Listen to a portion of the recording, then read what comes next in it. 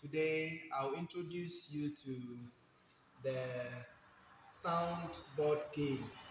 This is the sound board game, and this board was designed by myself using poster colors for the writing, manla cards, then some used curtains. You can see it's a used curtains, then some black sellotape to make it durable.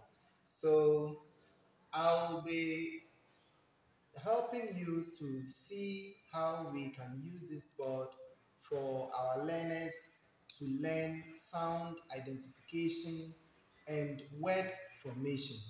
Thank you. Let's go. So I'll use these pebbles as my throwing or die. So let the child just throw this pebble on the board. If it fall outside the board, it picks it, throw it, and then it land at both g and f. So let's pick it back. It must fall on one particular. So this time it fall on a for umbrella. So he picks it and throw it again to another one. This is J and K. So he picks it and then throw it back again. Now it's landing at J. So this is teaching the child sound identification for the child to identify the sound. So for the teacher, you can design it any way you want to do.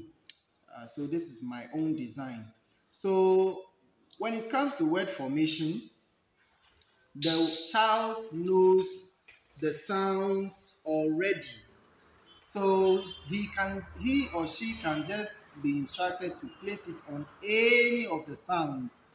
And the most important one is the um, vowel should be in the middle. If it is 3-letter words or 2-letter words, then consonant should start, then followed by a vowel. So let me start with this. I have k here as a consonant and a here as a vowel. So the child can pronounce this 2-letter word as ka.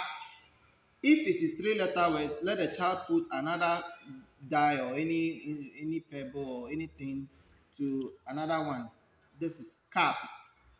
The child can pick all this back again and form another word as j, a,